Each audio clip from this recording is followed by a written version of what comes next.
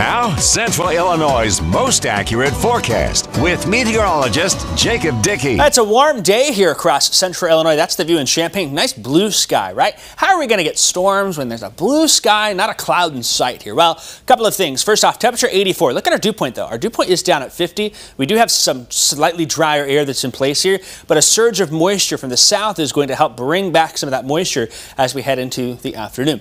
Really quiet here for us now. Our low pressure is still swirling over in the Dakotas and Minnesota, and there's a front right here that is coming our direction. And ahead of that front, some moisture streaming on in. Now there's that tornado watch for southeastern Missouri, northern Arkansas, and even parts of our viewing area, Macoupin, Montgomery, and Fayette counties until 7 o'clock. I'm anticipating more watches to be extended to the north and east with time here as we go into the afternoon and into the evening. For today, then, our storm chances pick up really after 2 o'clock. I think storms arrive, but they exit pretty quickly. Fast movers here, moving at highway speeds through the area, so we'll get that round of afternoon storms that are expected to be severe, and with that drier air, still going to help those temperatures get into those mid to upper 80s out there. 89 in Gilman, 88 in Mahomet, 86 in Forsyth, 85 in Lerna, 84 in Altamont. Here's the latest Storm Prediction Center outlook. We are under an enhanced risk now for most of our area. That's a change from this morning. We've upgraded that, brought that orange higher. The red area, moderate, 4 out of 5, still primarily about I-70 and to the south there. I-70 has just been a reference point for us here. There's no rhyme or reason why storms tend to be a little stronger down in southern Illinois, but we still expect strong storms possibly anywhere here, and any of those storms could have high winds and large hail, 70 to 80 mile per hour gusts. Perhaps a few storms have some tennis ball size hail, if not larger. And yes, for some as well, there could be a tornado threat with that here. Let's walk through future track. 2 o'clock. We're quiet, but that's when I think our window opens. Notice these individual cells coming across the Mississippi River.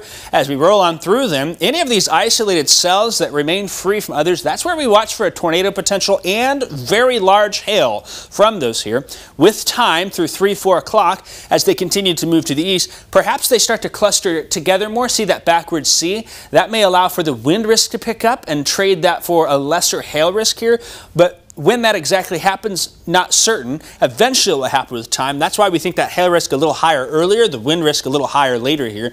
And 5, 6 o'clock, look, storms are beginning to exit pretty quickly. I think by 7, 8, pretty much out of here, and then we're done for the night from that with some clear conditions for the area. So tornado risk, I got it at a 6 in yellow here. I mean, it could be more of a 5 and a 4 as you get north here. We're sitting at a 7 down south, so that's something to keep an eye on. As we look at that hail size, this is where those individual storms may come out here and have perhaps some tennis to baseball size hail. Not everyone gets that, but a couple of those storms could bring that risk with them. I think the best chance for that south of Springfield and Decatur, perhaps as far east as Mattoon, Charleston, and Effingham. Then the wind risk will take over here, likely to see that clustering windy storms moving off to the east, something we'll keep an eye on. Here's the other thing. We got some other weather alerts. First off, a special weather statement came out. Your WCIA 3 weather app might have notified you.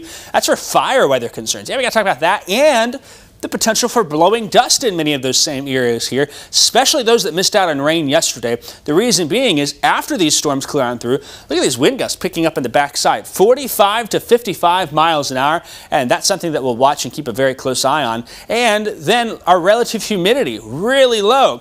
See that moisture starting to stream north ahead of that front? That helps the severe weather potential. Look at that dry air on the backside here. And so that's going to be perhaps an issue for some of us as well. We've got the stormy side of the system and then the windy, potentially blowing dust and fire weather side of the system here on the backside. The Storm Prediction Center even highlighted some of our area for that fire weather concern. All right, so we get to the weekend. How about some good news, right?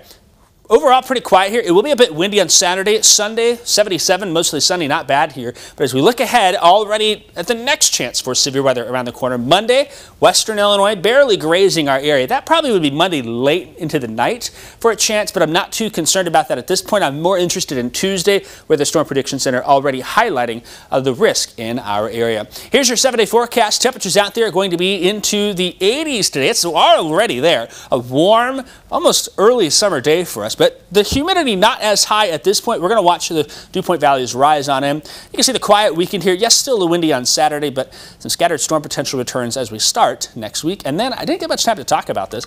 I think by the middle of next week and beyond, we've got some cooler weather coming, more early spring-like. It's going to be a little bit chillier, but yeah, not too crazy. You know, 2 months ago we said, oh, that's warm, but now that we're getting into summer, we're kind of taking a step back. We're ready to dial it a little bit back, which is crazy. Right.